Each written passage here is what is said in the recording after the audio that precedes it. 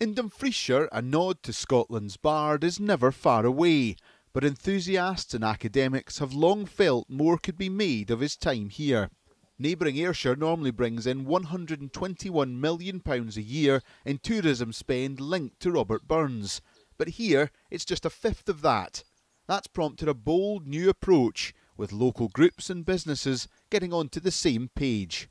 Well, this is the first time that the narrative of Burns and Dumfries has been told online in a really accessible way. You'll notice the graphics on the website are really funky and young, and it's maybe a different way of looking at Burns, but at the same time, so much information about the richness of the Burns legacy in and around Dumfries, and linking it all up as well.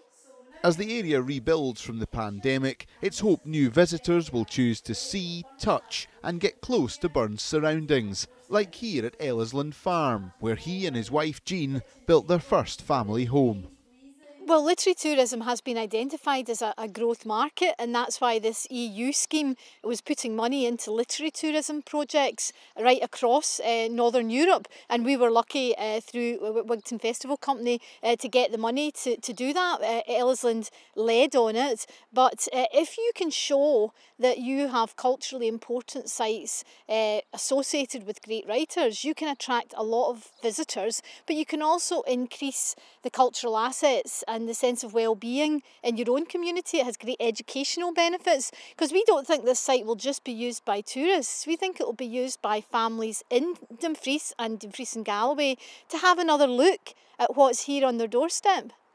One big goal for the project Footsteps of Burns is to show people the footpaths and walks that Burns used, just like this one that links his home at Ellisland to Friars Carse, where he would go to visit a close friend and to spend hours working on some of his most memorable works. You know, when people come to the area, I think there's an element of people that don't realise how much of a part Robbie Burns has played throughout the last 300 or 400 years. You know, within the area. So when they come here, they start to learn. He went up to the Hermitage, which is just a couple of 100 yards up here to my right, and he wrote a lot of his poems and songs, you know, and he's our next door neighbour. So, of course, you know, if anybody has to be part of it, it has to be Friars Carse.